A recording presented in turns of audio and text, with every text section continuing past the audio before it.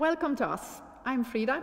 I'm the carpenter, and I also do all this camera things and technician things in our programs. That we start to learning. We're learning. It's a very big challenge, but... We like challenges. Yes. Charlotte is the florist. Yes. Okay, I've been at a flea market again, and I have bought some really ugly vases, I think. This one. But I think it has a really nice shape, and that's what I was looking for.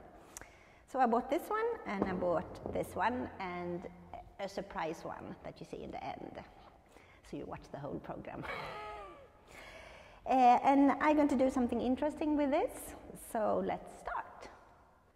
What we're going to use is the lamb ears, that's really soft, and then the hydrangea, and the liguster berries, and these sunflowers that has faded a little bit, but I think it's still really nice.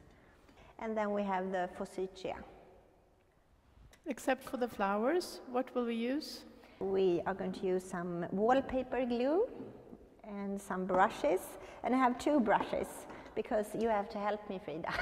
Ah, okay. And then we have some glue stick because we use different kind of glue depending on what we're putting on the vases. Now I put out all my lamb ears on something that protect the table, since you're going to take glue on it. And I picked them yesterday. I put them in a book over the night and put something heavy on it. So now I take the brush and my glue, and that was the wallpaper glue you use now? Yes, it's the wallpaper glue. And now I take the glue on all the leaves, and I think I need some help from you, Frida. Ooh. Because this is going to take a lot of time otherwise. Okay, then I have to have some glue. Oh, you have to, yes, here. What happens if the glue comes on the nice side, the front side? But that's will you see it? No, because the wallpaper glue is transparent. Ooh, perfect. This is actually really nice to do with the kids. Yes, because you can do this with kids. Yes, because it's not so advanced, but the result is really, really effectful. Okay, now we take away this one. Now it's time for covering the vase. So I put it upside down, and I start to put on the leaves on the vase. And I take some small, oops, on the wrong side. I take some larger one and some smaller one to make it a little bit more interesting.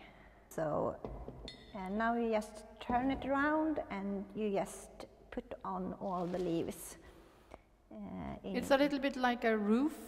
You start in the lowest part of the roof and you work your way up. Yes.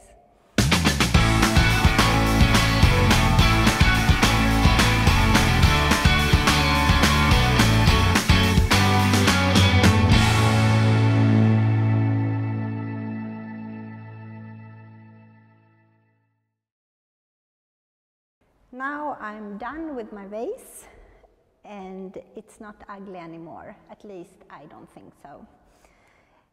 So now I put all the lamb ears on it, and it's going to stay like this even when it dries. So it's going to be long lasting. But it's boring to only have one, I think. So that's why I bought another one that has a different shape. And I cheated a little bit, but you cannot see because I'm going to show you how to do it. And I'm going to use hydrangea to put on this vase. And I think the structure and the forms really highlight each other. So it's going to be a nice combination. Okay, now we're going to start with the second vase, and I have my hydrangean, and I take a scissor and I cut them to pieces, so it's only the small flowers. It has different colors, so I take some green ones and some blue ones, so it's a nice color combination also. And then this time I use the glue stick. When it dries, it doesn't damage the hydrangean, otherwise it gets a lot of spots on it. Do you want me to glue them and you can put them on? Yes, or maybe you can cut them. And I take my vase here and I put it on. You want it backside up? Yes, please. A little bit polite would be nice. Yes, you have to be a little bit careful with the glue stick, because so you don't hurt the flowers.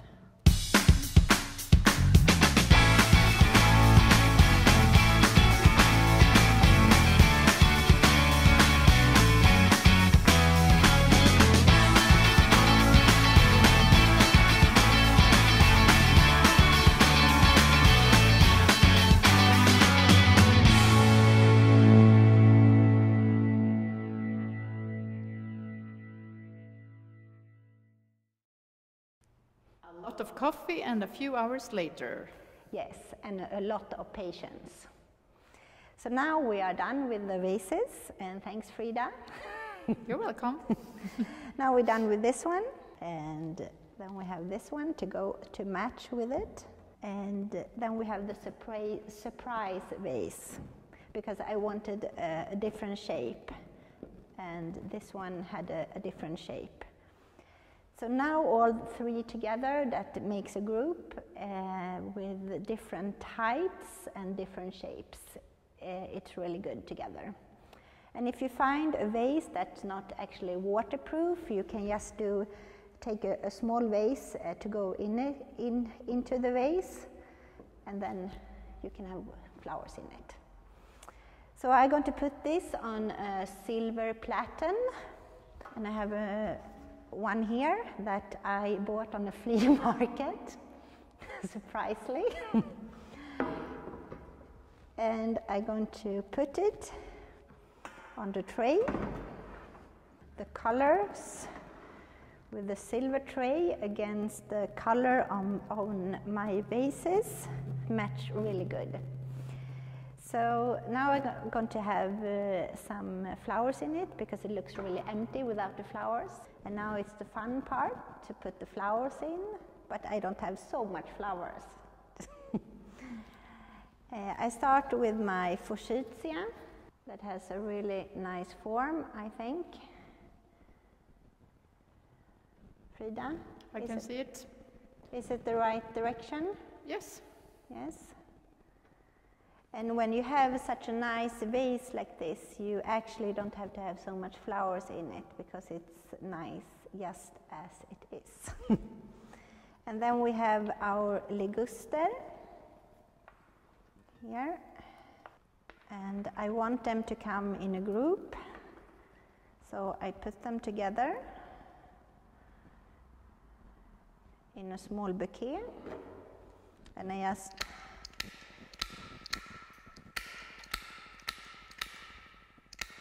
take the secateur and make them the same length, and just put them together in the vase. And I want them to be a little bit on the side. I think it's a little bit more interesting that way. So, and then we have the sunflowers here. They actually look very dead, Charlotte. You think so? Okay. They really look very, very dead. But I really want the color to go with it, so I do like this, and I put it down on the tray. That looks better. And then we have some nice plums. It's really With good. the right color? Yes. So you don't always have to have flowers to decorate. It's nice with a tray because you can put different things. This vase, even if you don't have anything, is really nice. The best thing would actually to have a big dahlia in it, but we didn't have one today. So, I'm gonna take this away. And ta-da! Ready?